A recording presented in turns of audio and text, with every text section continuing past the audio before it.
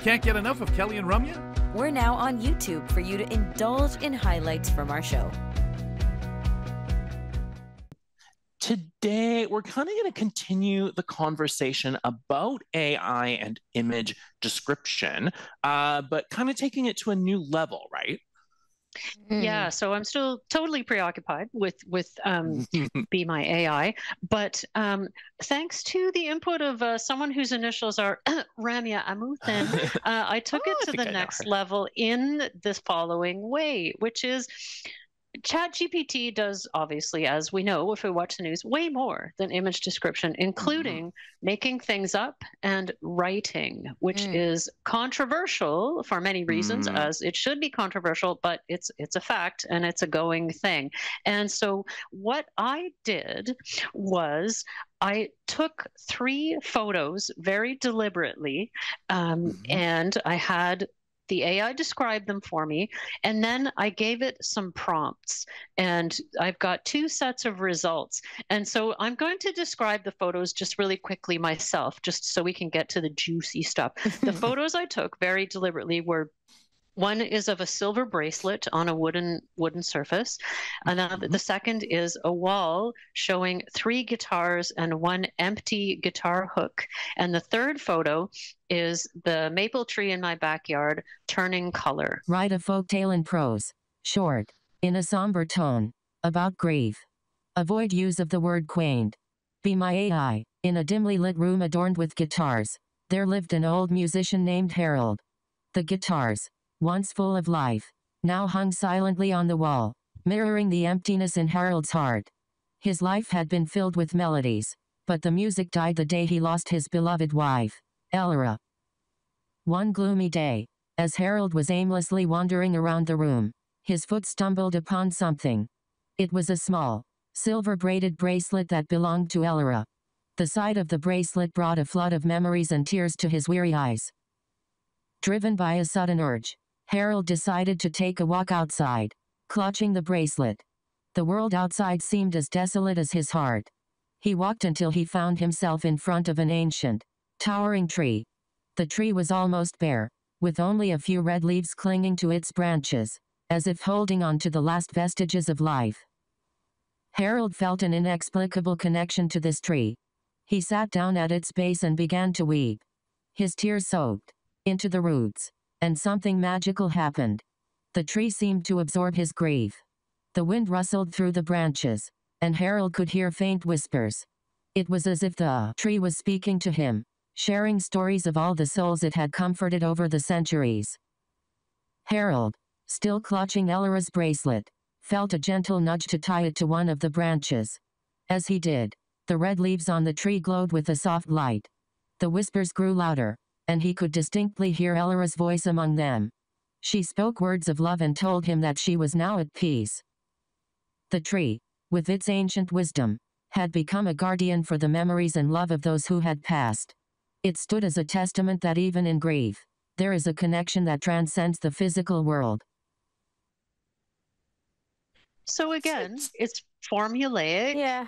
It's got a lot of cliches. But one thing I did notice is that it had a tiny bit of use of metaphorical language when it said he felt a nudge to attach the bracelet to a tree. That's a metaphorical use of language. He didn't have someone pushing his arm. Right. He felt a nudge. So it's a use of metaphor. And so I really think, as I've said in other contexts on this subject, that we're seeing the infancy of a something that's dying to be a storyteller. It really wants to tell us stories, as we know. Grant, I think you've been using this a lot for description, so it really wants to use words like quaint and picturesque, and and so Go ahead.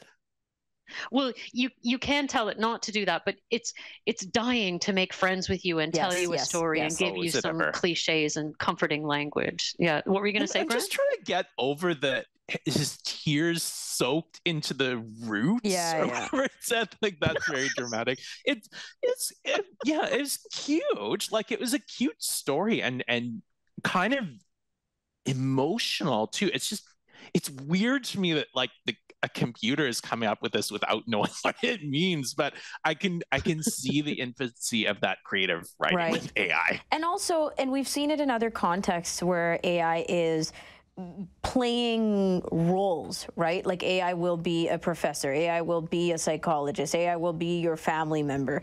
And I think that a lot of what I'm hearing, like the underlying is, how do we make AI more us? Like if you're wanting to write, and you're like, this is a little flat for me, I want more metaphors, I wouldn't have used this there. Is it also just learning our writing style? I don't know if we can do that with this generic method or tool, which is, was it Be My AI that you were using? So ChatGPT? Yes. Yeah, so I don't know if this can cater to us particularly, but in a sense, isn't that what we're doing? Like we're uploading ourselves and our writing styles with the prompts and with our preferences, and then hopefully it's becoming better at understanding what we want in a story, where we would go with it. And if you are a writer already with a body of work, you can submit your whole novel probably to ChatGPT and say, write me a novel, a science fiction novel about this plot points in this style. And I don't know how it would do, but obviously like a folktale, it is a very formulaic thing. So in a way, it's not the best, it's not the most challenging to give to an AI, but I decided to start with it because I knew the kinds of tropes it would come up with, and it did, and they're pretty boring. So in my, go ahead, Grant. No, go ahead. In my personalizing of the story that I'm working on, I threw in a lot of whimsical language and a lot of informality and stuff to make it more personal. Because you can kind of give it this prompt, this like system prompt of what you want. In fact, Be My AI actually has one too. It says that you're describing an image to a blind person. Really interesting discussion. We got to go there. Thanks so much, Christine. Thank you. We're going to continue on with artificial intelligence, but in a different context. And our guest now joining us is Dr. Jutta Treviranus. She's the director of OCAD University's Inclusive Design Research Center, and she's with us today to chat about an exciting announcement. She's recently been appointed as chair of the Standards Committee to develop a standard on accessible and equitable artificial intelligence systems for Accessibility Standards Canada and the Accessible Canada Act. That is a lot to take on. We want to know exactly what this means. Dr. Treviranus, thank you for coming on Kelly and Ramya. Thank you. And it was fascinating to listen to the end of the last segment that you had. It spoke to the extreme opportunities that exist potentially within AI. We can make it accessible and equitable. And so that is part of what I'm attempting to do. Oh, fantastic. And I'm curious about the context around this. Obviously, AI is one of the most rapidly changing technologies in our lifetimes. What are some of those accessibility and equity issues for large language models that you want to bring up in this little time that we have to spend with you? Well, actually, I'm working on a phased approach where we initially address all of those pervasively deployed uses of AI that currently happen. AI is used to make hundreds of decisions that affect our life and that have a huge influence on us. And if you have a disability, then there are a number of ways in which AI and those AI decisions can be quite harmful, because AI is choosing for the majority. It's optimizing the successes for people who were successful in the past, and it's not recognizing you if you are in any way anomalous or not like the average of the data set that has been trained on. So while we're also moving towards the generative AI or the large language models and things like ChatGPT, the first thing we want to do is to address the pervasive deployment of AI in everything from who gets hired, who gets admitted into a college or a university, who gets mortgages, what your credit rating is, what type of advertisements are shown, what the politicians will put on their platform, who gets audited for tax purposes, etc. So that's the first stage. And then once we've addressed those fairly significant harms that people are not really as yet fully aware of, ChatGPT and generative AI and large language models have caught the attention of everyone. But there are many other instances or uses of AI that are, to us, people are not conscious of. There may be decisions made about you that you don't even know that an AI was helping to make those decisions. And if an AI is making a decision, it's frequently not making exceptions for people that are not like the average of that data set or not like the majority. Can you maybe give an example of some of the tangible harms out there or incorrect decisions that AI could be making or that you've seen it make related to the disability community? And how are you addressing those critical issues? Right. So one of the things that I've been doing over the past year or two is to look at harm and incident databases. We started to sound the alarm before, so back in 2013, etc., about this, a specific type of harm, which we call statistical discrimination. The AI is using statistics to make decisions. Even the generative AI and large language models is just using statistics. It's saying, if this is the word, then the most likely next word is going to be this word. And there's modifiers to that. So if this is in the area of humor or whatever, then the most likely next word is this word. And so that statistical discrimination discriminates towards the majority and away from the minority, or away from people who are not the majority within the data set it was trained in.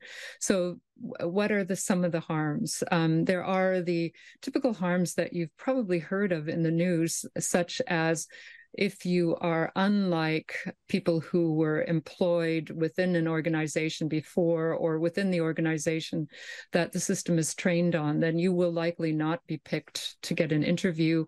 And the interpretation within, say, an assessment that is done for employment will likely rule you out. But there are, watching the databases there, it's spreading much further. And unfortunately, it's been an exercise in a bit of I told you so, that these things would be emerging. So parents with disabilities have been falsely flagged as unfit. There are many more false positive tax audits if you have an unusual tax filing, which most people with disabilities will have. False positive security flagging. So security flagging, whether it's at airport or in other situations, because you're not like what the system is expecting, it will flag you for additional security screening. You can biased credit and asset ratings, being denied mortgages and loans, unfair high insurance rates. But there's also these things that many of the systems that are intended to protect everybody against AI bias, such as the risk assessments or the impact assessments that many governments are implementing, are also using statistical reasoning. So if the incidents that occur to you because you are anomalous and because you have a disability turn up, they will be deemed to be anecdotal and too low an incident or too low a risk when balanced against the benefit to the majority. So I'm worried about both the initial implementation of AI, but also the protections that are being put in that are ignoring the risks to people with disabilities. Yeah, and it's the kind of worry about is it too late to pull back? And where are we headed? Because obviously the growth is exponential in just any kind of use case for AI. So it worries me, like these are the things to worry about, the ethics around it. How do we plan on addressing these ethics? You know, is it teaching AI a different way of calculating, a different way of analyzing, a different way of averaging out, like all these different examples that you gave? Or is it still a lot of human intervention on a case-by-case basis? Because I don't know if that's even possible anymore. Right. Yeah. And that's a really good question. And if we ask to be excluded from the AI-based decision, are we going to get service that is equivalent, just as timely, just as smooth, offered at the same time? So that is a huge question. But I think one of the hopeful things is that in the previous interview, you were talking about personalizing. And the unfortunate thing with AI at the moment and statistical reasoning as it's used is that it is doing what is average. It is following the tropes. It's following the patterns. And when it comes to discrimination, it's automating, amplifying, and accelerating the discrimination that's already there. So the harm was there before AI amplified it.